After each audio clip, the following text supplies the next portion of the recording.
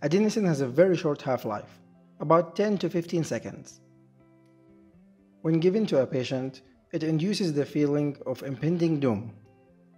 The patient will feel severe palpitation, flushing, hypotension and chest pain, and bronchospasm. And it also decreases the AV node conduction. And this occurs by expelling potassium out of the cell. This causes hyperpolarization and decreases the cell activity. It's mainly used to treat or diagnose certain forms of supraventricular tachycardia.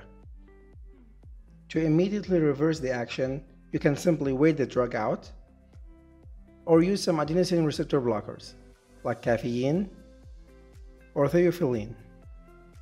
Adenosine is also sometimes used for chemical stress test. So it does have some advantages but also has some limitations. Use the link below to get access to the full cardiology medications course. The course includes all heart medications, their mechanism of action, the side effects, and the important notes. With every lecture in the course, you will have the external links referencing the updated guidelines, so that you stay up to date and you don't miss anything. You can also test your knowledge by answering the MCQs and the quizzes included in the course. It's an excellent way to stay updated and to remember everything. Thank you for watching.